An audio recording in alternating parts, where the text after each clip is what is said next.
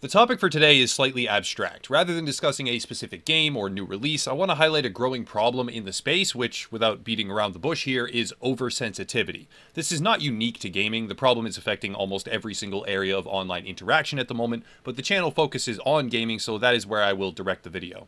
The question now is, what do I mean by oversensitivity? I don't mean anything mechanical, and contrary to the first impression many will have, I don't even really mean developmental or creative sensitivity either. The sensitivity problem most prominently comes from viewers, players, and most importantly, media. To set the stage, here is a clip from an animations talk hosted at GDC by a staff editor for Kotaku named Heather Alexandra. GDC, for those that do not know, is the Game Developers Conference. But we need to be careful because players are tyrants. I know we're supposed to say, like, players are the best and everything, but players scare the out of me.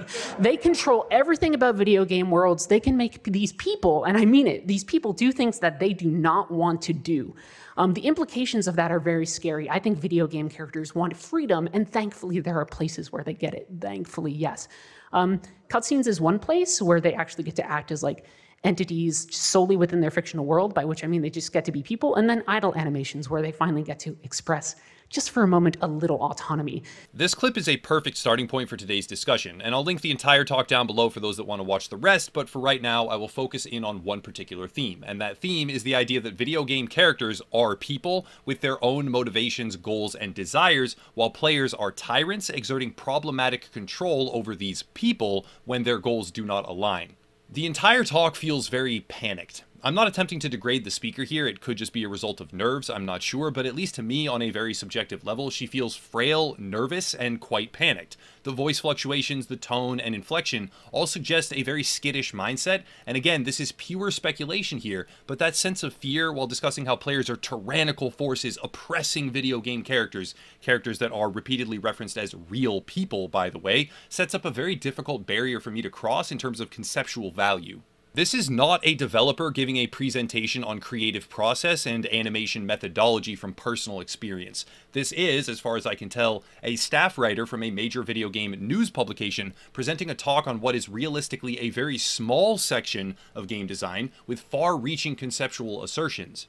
The central idea is that players are tyrants who exert often unwanted control over a video game character, and that these characters deserve better. Now, there is value in the concept of micro-animations, to be sure. On that, we should all obviously agree. The small moments in a game where scripted events unfold which develop a player's sense of immersion or teach us about their personality are extremely valuable fragments of the overall experience. But there is a difference between discussing the importance of these moments and assigning a sense of victimhood to video game characters as a whole, as if they were people.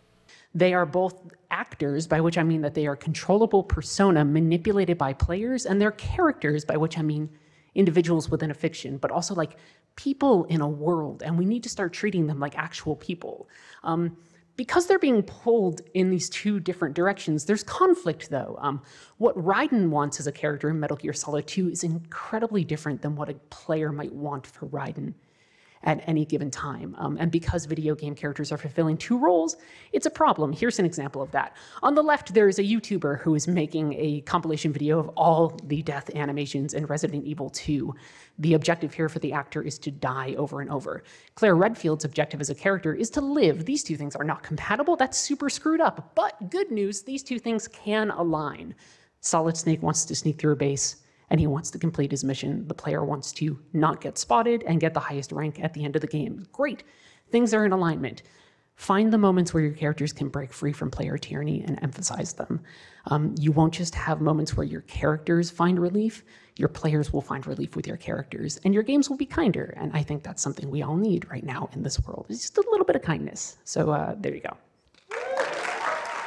The fundamental concept of kindness is not something I would ever scoff at, but the framing for emphasizing kindness by subtracting from player tyrannical control in order to improve the game overall is stepping outside the realm of reason and even reality. During the presentation, Overwatch is discussed, more specifically the reloading animation that Tracer utilizes, so let's shift gears here and turn towards the recently announced update for Overwatch and its newest character. Sigma is a mad scientist being introduced into the Overwatch universe, but his mere existence as a white male archetype has angered more people than is reasonable.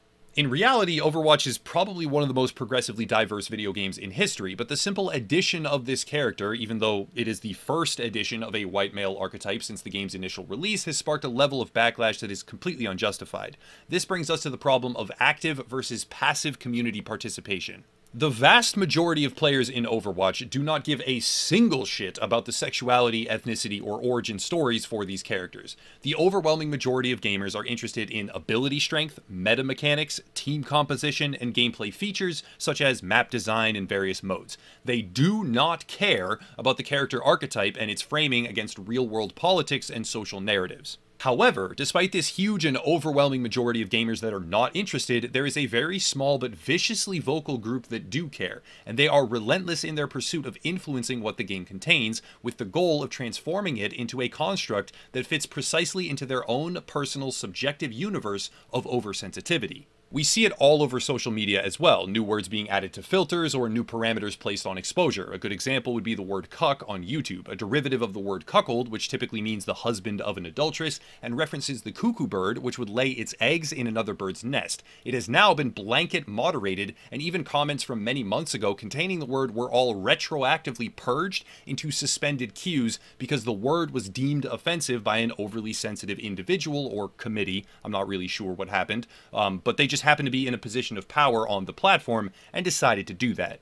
The vast majority of viewers or players do not care about comments that contain the word cuck, or the color of an Overwatch character's skin, or whatever else. But the ones that do care are working tirelessly to change products and realign those designs within their ever-fluctuating subjective narrative.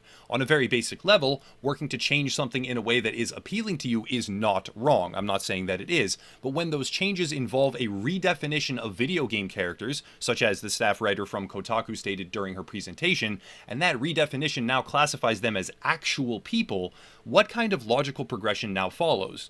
The problem of oversensitivity is something that can do nothing but damage everything it intersects with. It is one thing to criticize a game for having faulty mechanics or a glitchy experience, even for having a poorly written story or an unfulfilling concept, but when you project that criticism out to such an extreme that you break down the barrier of game versus reality, and by extension start applying the cryptic, ever-progressing political and social trends of modern-day society to those characters as if they are anything other than a collection of pixels, it becomes a quagmire so impossible to navigate it would destroy what little integrity is left within the games industry.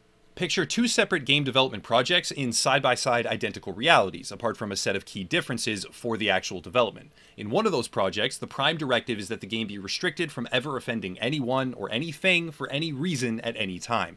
And additionally, the players that game is being created for are regarded as tyrants, and an emphasis is placed on allowing the video game characters, who are regarded as real people, the freedom to express themselves independent from the tyrannical control of the player, to whom this game is meant to appeal, because that control is inhumane. The resulting paradox conflicts with what video games even are. If the game contains humor, it can be offensive. If it contains tragedy, it can be offensive. If it contains heroism with any real-world reference at all, it can be offensive. To adhere to those principles, they must reduce player choice and limit player control, but those are two of the primary driving motivations behind gaming itself. The end result of unflinching and enforced hypersensitivity is destruction of logic and functionality.